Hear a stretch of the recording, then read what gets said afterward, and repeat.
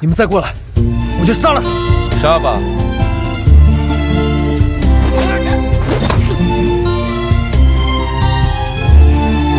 娘子，那楼上有人在看呢。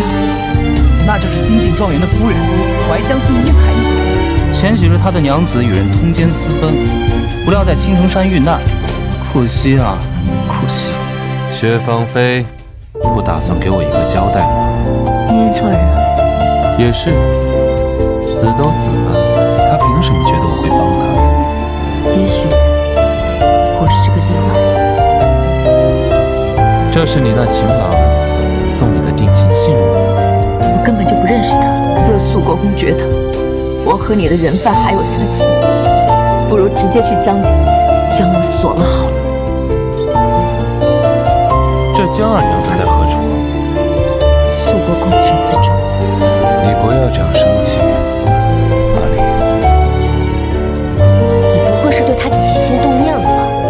不要再问我这种问题，我也觉得我挺无耻的。没有人再值得我舍弃这玉佩了。今日之内来我国公府，我们主君是要你昨日来的，他等了一天，今天已经不想见客了。江二娘子，随我来吧。他终于忍不住了。若你有个三长两短，我必定一命偿一命。殉情还不开始，我带他完成。他算你什么人啊？我喜欢你这件事情，你知不知道？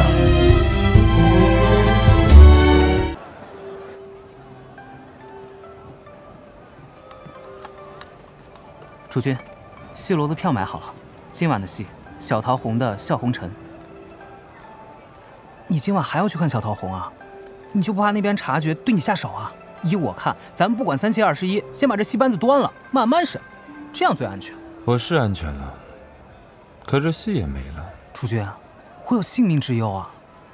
你还看戏呢？打草惊蛇。哎，你在教我做事啊？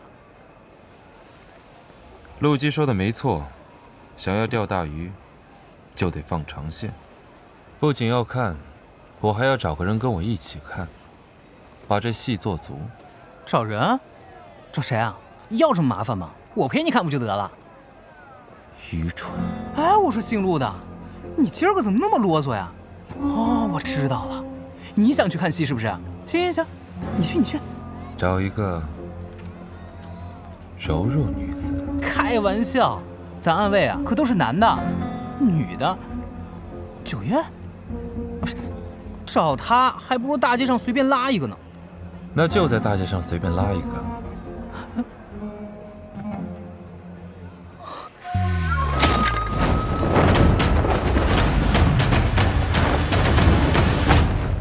江二娘子，我家主君想请你去戏楼聊聊。嗯，你要是不肯去，走吧。好。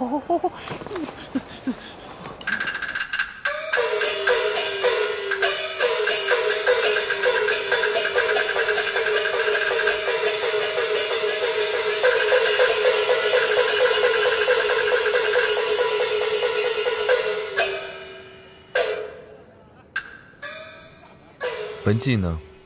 肃国公找我何事？你能不能换一句开场白啊？肃国公又闲了，我又闲了，请你来看场戏。那能不能抵消一个人情？请你看戏，抵消一个人情，你也太会算计了吧？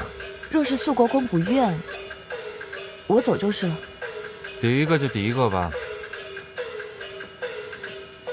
还剩2个。你也算得太清楚了吧？是怕你吃亏，我时时刻刻都在算着。3种茶，任选1杯。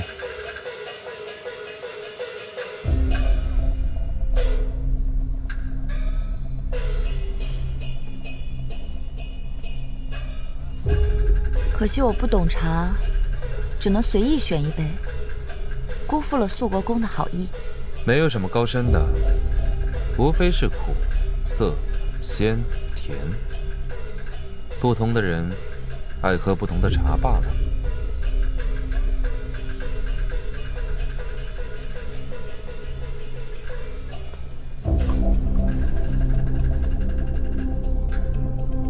我选了杯苦的。江二娘子明明选到了最甜的熟茶，却喝着苦，这说明在江二娘子心里啊，藏了件苦事。肃国公说笑了，或许我的味觉与旁人迥异，旁人喝着觉着苦的，或许我觉着甜呢。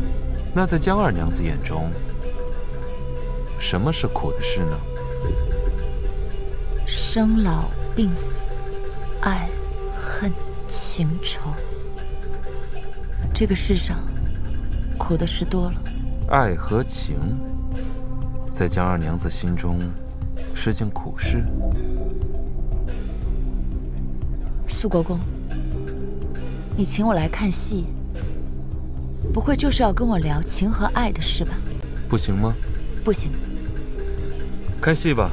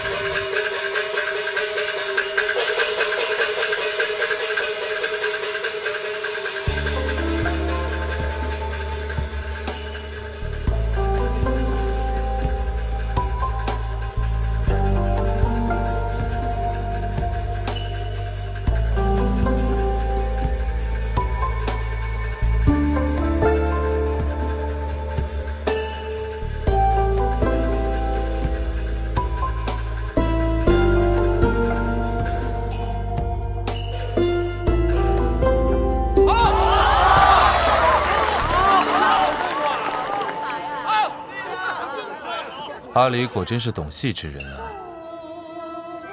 我瞧你都看得痴了。这出戏看着着实不错，好戏还在后头呢。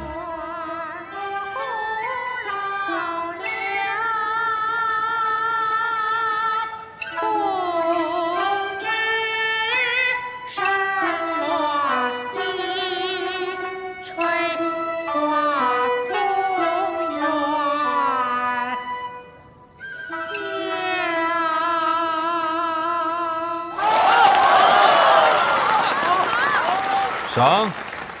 多谢肃国公，小桃红这厢有礼了。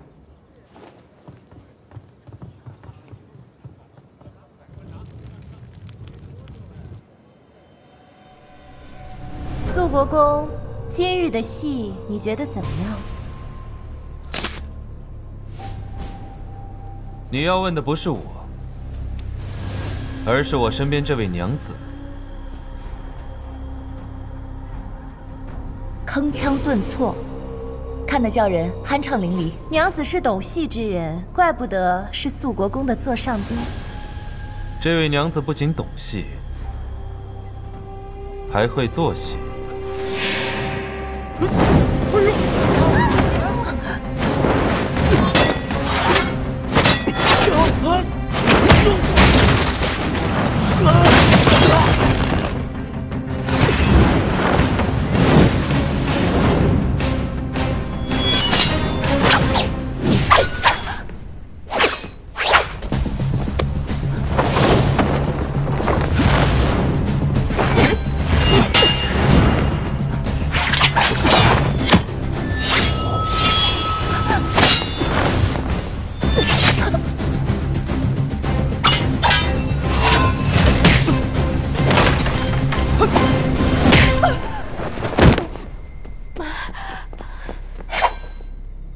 留活口，务必审出幕后主使。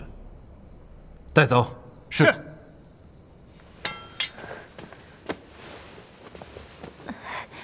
谁欲让岁半重回花蕊，在燃烧热泪浇灌如心扉。谁妄想收回喜怒慈悲，时间推，盼岁月倒退。一代见观众不会。曾经沧海多谢苏国公，这是你主动为我包扎的，不算我欠你人情。若你是算成人情，我便换人包扎。